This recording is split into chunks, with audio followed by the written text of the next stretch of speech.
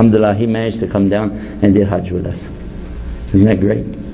So if you really have sincere commitment to Allah, He makes things easy and He makes them beautiful for you. But it always starts with you. You have to initiate it.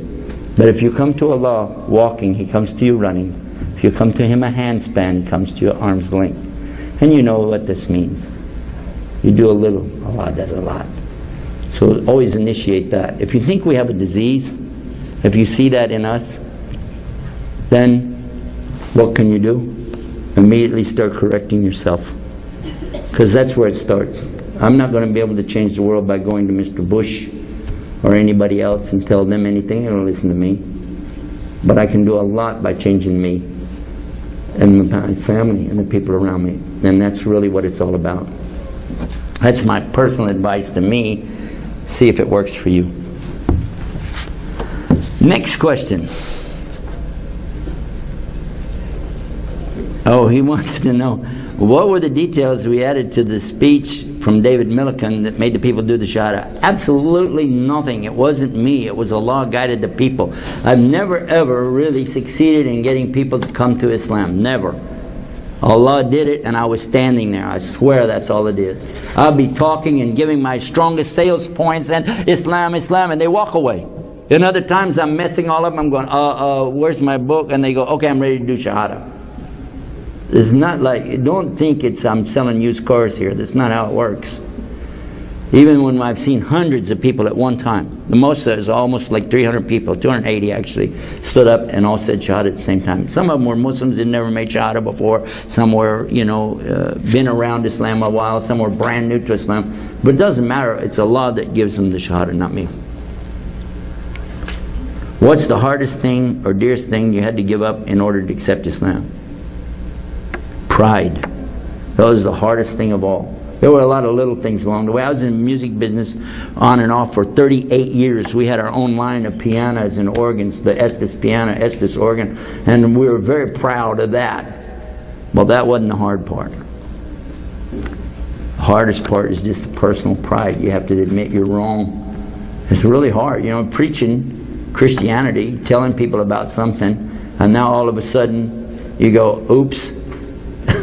How do you go back to the people and say, oops, guys, you remember that 3-in-1 deal we talked about? Forget that. Remember the cross? Okay, scrap that deal. No, it doesn't fly real well, What was it and how did you overcome the circumstance? Only Allah saved me. Only Allah saved me, because really it got really tough a couple times and I didn't know what I was going to do, and I said so. I don't know what I'm going to do next, and then Allah would make some way real obvious to me and real easy for me. Alhamdulillah. So just as Allah gives you the test, He's the one that makes it easy. فَإِنَّ مَعَ الْعُسْرِ يُسْرًا إِنَّ مَعَ الْعُسْرِ يُسْرًا. And usr is the hard part and yusra is the easy part. Is that right? It's hard to say usra too, isn't it?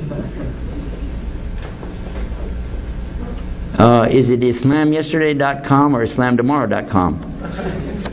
It's like I can't make up my mind, right? It's islamalways.com, which will lead you to the other two, plus some others. We have a lot of websites. I took all the websites like that to keep non-Muslims from getting the websites and messing them up, because I knew if they got those names they could do a lot of bad damage. So we took, actually we have over 123 I think domain names. We don't use them all, but we keep people from getting those because we know the damage that they could do with some of these. Second question, can you move here?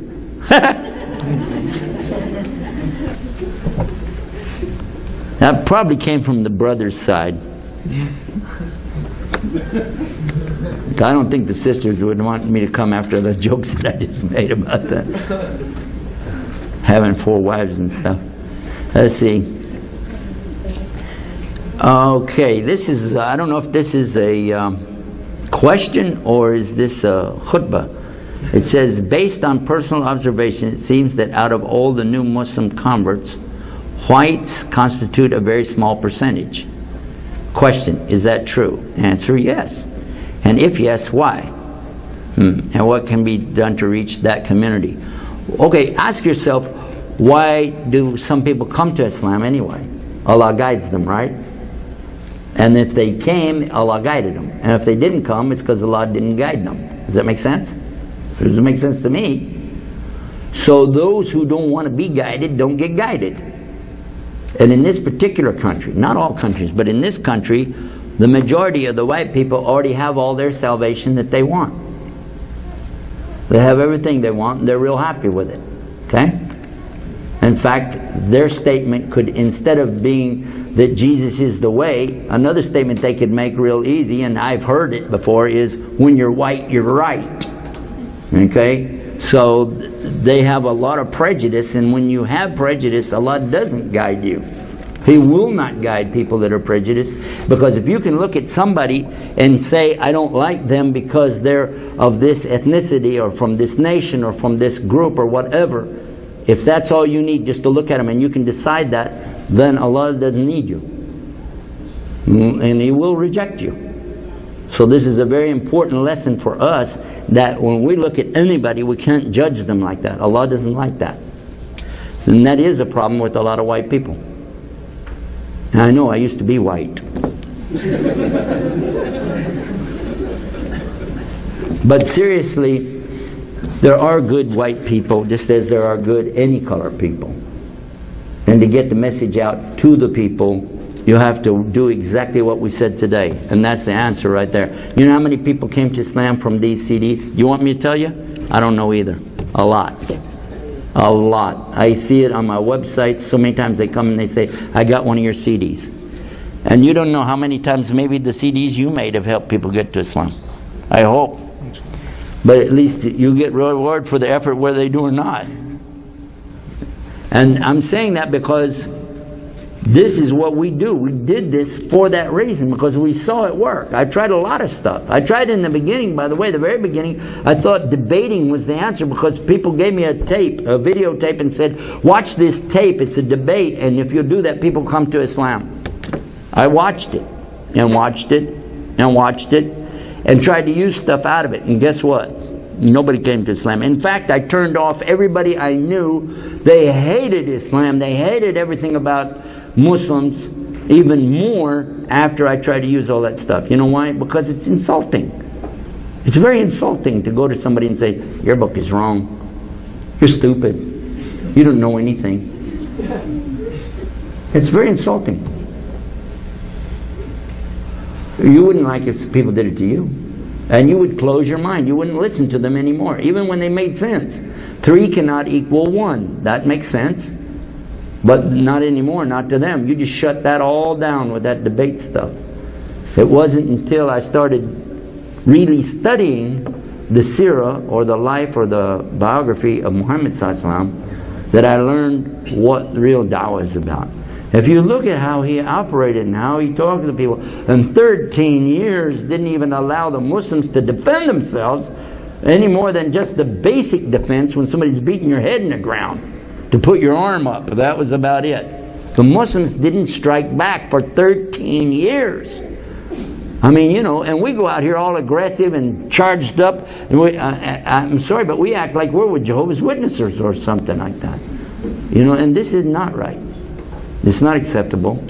And so if you want to see people come to Islam, read what it says on this little thing. I highly recommend this thing. You should take it and use it, inshallah. What are the good ways and how to purify the heart? This is a very important part of Islam, is this purification of the heart. And we have 2 things on our website. One's an article about it. If you go to islamtomorrow.com/articles and read it, or if you will listen to it, we have it on tape as well, because this is something that we desperately need, all of us, to spend time cleaning out this heart. And the Prophet ﷺ told us about the heart, and how that once it gets so many black spots, it becomes like a rock, and the only way to clean this, and he told us about that. And what is it? Huh? Well, actually there's more than one hadith about it. One is reading the Quran, the other one's remembering Allah, and another one is remembering death. And this will really help.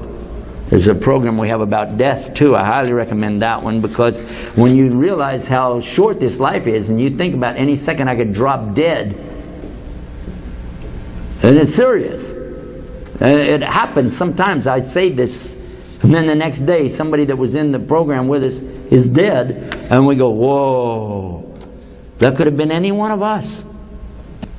That could be anybody, and it could be any age. Death, when it comes at its appointed time, is no respecter of wealth or position or your level of society or anything else. Your education, nothing's going to stop that Malakal Mot when he comes. Is that right?